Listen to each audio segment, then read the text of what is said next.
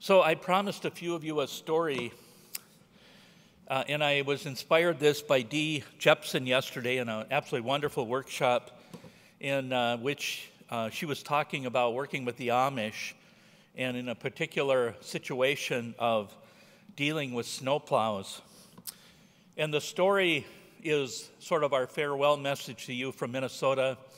And if you're like me, planning to be in Saskatoon next October, maybe a good lesson about the weather. But there's a fellow named Mark Mayfield who is a part of the Speakers Network, a former National FFA officer.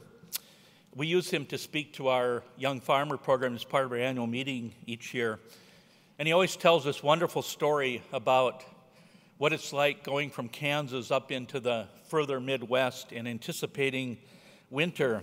And the way he tells the story is that when he was young and just setting out in his career, he was planning a trip into Minnesota in the winter and was worried about the weather, so he asked his father for advice.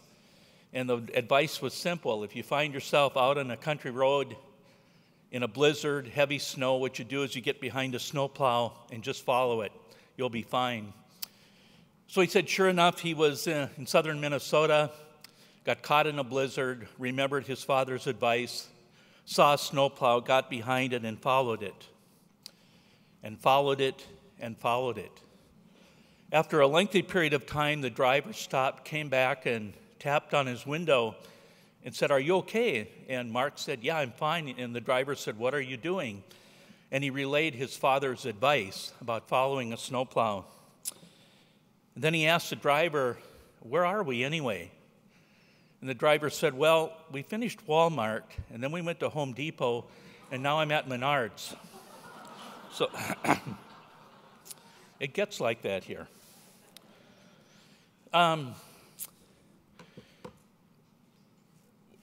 would like to, we must be the only occupation that has this tendency to share the personal stories in the way that we do.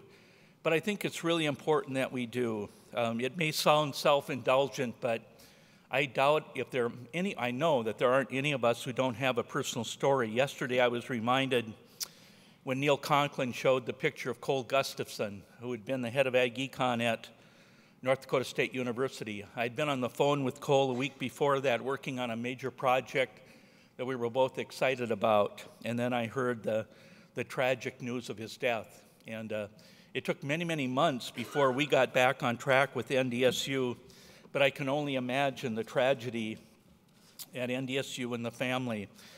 In my own case, I grew up on a farm about 120 miles north of here, and I was reminded several times of a situation that happened to me that turned out okay, but I just want to illustrate it in part because of many of the things that we've heard. But one of the most exciting days of my life was when my father told me I would get to drive our Super C tractor for the first time. I was in 4th grade. I don't know how old you are then, but I didn't flunk, so I'm whatever age I was supposed to be. It was a wide front Super C. The training I got was that there were two things I needed to know, the clutch and the brake, and you always step on the clutch first.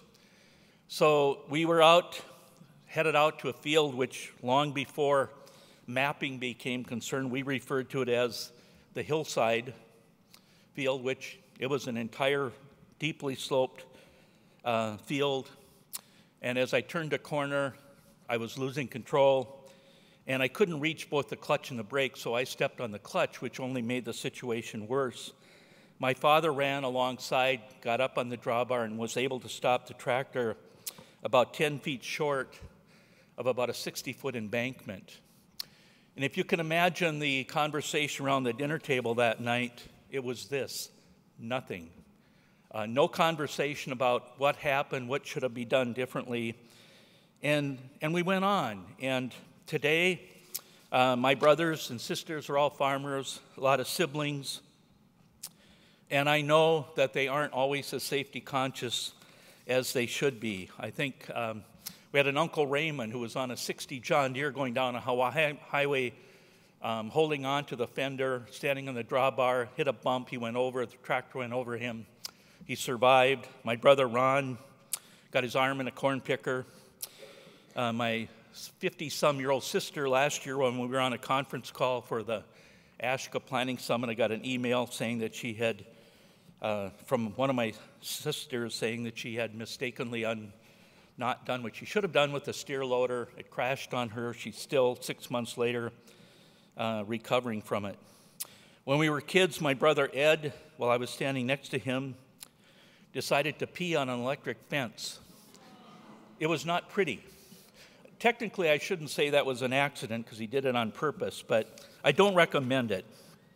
Seriously, we are exposed. And this summer, in about a 5-week period, we had an intern, and I just had her kind of track the media for a while, and there's just a series of these. This happened within about a 5-week period, I think in June.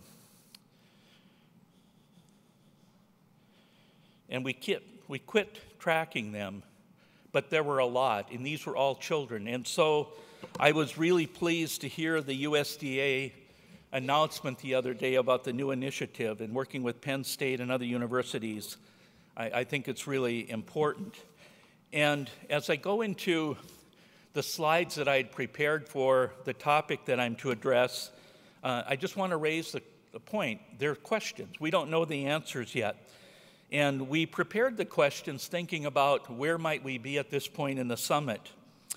There have been things that have come up around sustainability, water reduction, local foods, next generation, et cetera. And one of the points that I want to make and highlight is I think many of us, many of you really, who are ag safety professionals, probably got into the profession much the way that I got into philanthropy and corporate citizenship. I started out in the university. I work in the field now in corporate giving, but I nor most of my colleagues ever were trained in this. You sort of get there from somewhere else. And I think one of the things that we need to be conscious of in the future is starting to work with college students to help them plan for careers, in part because there's so much that needs to be done, and we can't just rely on hoping that we stumble into it, as I did and maybe some of you did.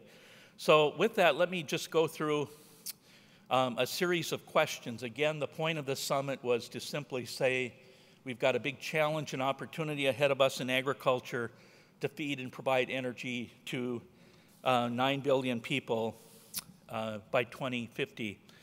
So I would offer that we have the opportunity to meet the challenge in ways that are safe, humane, and sustainable. It's going to require public-private partnerships. We have an opportunity to make a lasting impact to those who produce our food, and there have been and will be even greater strides in technology and natural resource conservation, and we must be equally dedicated to conserving ag's human resources. ASHCA was an organization, as you know, started a little over 5 years ago, trying to look at the big picture. I'll close with a comment about that. We're very much aware of ag industrialization and global trade. The well-being of a workforce to feed the world's population is a theme that's come up again and again. And I think, as we've said many, many times in this conference, there isn't any one organization that's going to be able to do it all. And I appreciate just the preceding conversation about the grain handlers group and the coalition. And we've been hearing that constantly, and these organizations will continue. And one of the purposes of the summit was to help people get to know others. I have to admit, I had never heard of the RCM group, but it's changed my life. I can say that, and I'm going to look at immigration in a whole different way. And we really appreciate what all of the different organizations are doing. There was an article published in the Agri-Medicine editorial some months ago about what led to the summit. If you haven't looked at that, we'd encourage you now after this summit to go back and take a look at it. But here are some questions that I would raise to think about whether or not we've addressed them at the summit. And I'm not going to say that we've addressed all of them, hopefully some of them, but what does it portend for the future? Evidence-based strategies, practices for eliminating the major and most costly injuries, diseases among agricultural workers. We've heard many times that this isn't a pure science, but you really need to aim for as much perfection as you can. Each life lost is really important. Different strategies for large operations and for small farms. What is our role in safely producing, processing, and distributing food for an anticipated 9 billion people? At least I was reminded again of the different phases of agriculture, whether it's in the planning, the harvesting, the processing, the marketing, food safety at the other end are all parts of a very complex enterprise. The global market and shrinking economy, how does it affect our standards? How do we effectively guide food production and worker safety in developing countries? What should our research priorities be, and who will pay for the research? What infrastructure is most appropriate to ensure research capacity, relevance, and translation into practice? One of the things that we tried to do at the summit, and you'll need to be the judge of whether we succeeded, was to build a blend of demonstrating best practices and examples in the workshops, in the videos, and also challenge our overall broader thinking, because we need to do both. One without the other will prove inadequate. Where is the next generation of agricultural safety health specialists, advocates, practitioners, researchers? I think many of us, and we heard this over and over again, we're motivated by things that happen in our own lives. Hopefully, we will see more professionals entering the field who are doing it not because of something that personally happened to them, but because they personally care. What are the educational systems needed to secure succession of current leaders in agricultural safety? What is the role of agribusinesses and related industries, for example, insurance, banking, legal, ensuring responsibility for safety of food and workers? David Darr's presentation this morning, I think, was a good wake-up call for all of us about what is happening in the world of sustainability and its connection to corporate social responsibility. And as I indicated yesterday, there is a definite role and important function that ag safety needs to play in that effort. What is the role for federal, state policies and regulations? And what is the role of ASHCA as an advocate in publicly funded programs? How could farm organizations use their operational policies to achieve greater safety and health in agriculture? What is our role in facilitating and sustaining an agricultural workforce, including immigrant workers? How do we effectively reach underserved populations with best safety practices? And how do we effectively safeguard everyone, including children, working, visiting, and living on farms? And I think we've heard a lot about that. How do mainstream agricultural safety and health principles fit with growing business such as biofuel production, as well as popular trends of urban gardens and local food sales, for example, farmers markets? Should we address occupational safe and healthy for those workers? How do we get the right information to the right people to do the right thing at the right time? How can new communication technologies improve efficiencies in safety practices? What special approaches may be needed to assure the safety and health of vulnerable workers such as youth and migrants, or as in the case that Bill Fields talked about, maybe inequitable standards and procedures in our society? So we've conducted the summit. We're coming near the end. And as I switch to my closing points here and adding a few personal comments, just to raise a couple of questions. We've heard a lot about co-ops. I work for a farmer-owned co-op, 360,000 members, and we think it's a good model. I just point this out that some co-ops suck. Help me out here. No, actually, there's a point behind this. We moved to St. Paul, East St. Paul, about 5 years ago, and this actually was a business just a few blocks from our house. I was really curious about it and went over, and I noticed that it had not been operating for a while. And get this, you peered through the window, and there was dust on the vacuum cleaners. Isn't that ironic, huh? It's sort of like, what do you do with a garbage can? You want to throw it away. You put it out on the curb, but it always stays there. But the point on this is, this company was probably formed at a time when there was a need for it. In the Twin Cities, we also had a co-op printing, a central purchasing for office supplies. They no longer exist. They're no longer needed. The broader question for us is around economics. And I was really glad that Bill Field talked about what he did today, because there is an economic measure behind what we do, but I think we need to grow it in every dimension. It's a global issue, obviously. Even if you start looking at the ramifications of growing food in other countries, of which many of our U.S. companies are getting involved in, it's at the local level, the economics of it. But there's a huge band in between, which in my world includes working with nonprofits, it includes working with universities, trade associations and all of that, membership organizations. Deb Atwood mentioned working with private foundations as well as being an advocacy group. We need to be thinking about all of those things, because I think while our overall economy will keep evolving however it will, and despite what's going on in Washington, for those of us from the U.S., we will survive and do that. But I think, again, speaking from my vantage point as a funder, we have to be really meticulous about thinking about how we make sure the funding is available, whether it's for keeping organizations going or, as Bill Field again mentioned, the amount of money it's cost in damages and lawsuits compared to what we've invested in safety education and training and prevention. I think also looking at the next generation, whether it's diverse students coming into agriculture or traditional students or whatever, how are we supporting them? How do we get them to conferences like this?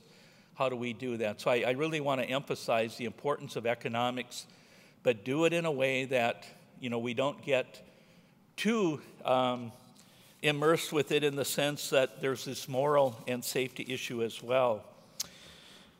The other, another comment I would make before I close is, again, thinking about organizations, and I loved Bill's comments about the gumball machine. I have another metaphor I would offer, in something I actually haven't heard anybody talk about here, but quite often it's typical that someone will say, standing up here, I realize I'm speaking or preaching to the choir. We haven't said that, and I think that's a good thing. But I would mention a couple of ideas about choirs. And choir members come and go. They move away, they pass away, they grow old. Sometimes the whole choir disappears. Maybe you're a choir in a church and the numbers decline. And again, thinking of us interested in ag safety as members of choirs. Some choir members may be out of tune, and for those of us old enough to remember Andy Griffith episodes, Barney had this lifelong passion to sing in the Mayberry Choir, and he wasn't very good. So they were always kind of finding ways to not have him be heard. Styles of music change.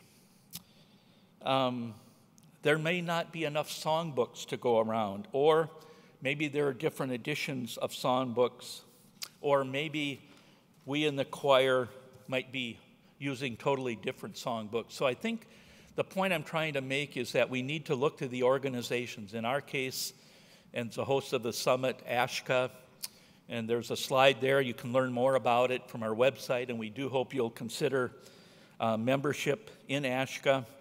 But we need to look across borders. We need to look at national, cultural, gender, diversity issues, and the future. The question has come up here, will there be another summit? The answer is it depends on all of us, including you in the audience, and people responding. I think we pulled together this event as a way to get us thinking about this. Whether or not there'll be another summit, I don't know, but I would encourage us to all go to Saskatoon next October and see where things are and talk about it. And I will promise this, in 2050, I will be 99 years old, and I will be going to whatever the current version of the summit is, and expect to ask the question as the Nitty Gritty Dirt Band did, they will still be around by then, I'm sure. But ain't it great to be part of something so good that's lasted so long? And I think that's the challenge that we as ASHCA, and again, I include all of the partner organizations in that. How do we look at this for the long haul? And finally, as I.F. Stone said, if you expect to see the final results of your work, you haven't asked a big enough question. And I think that's what we're trying to do at this summit. We appreciate everybody for coming here and participating, and look forward to staying in touch. Thank you.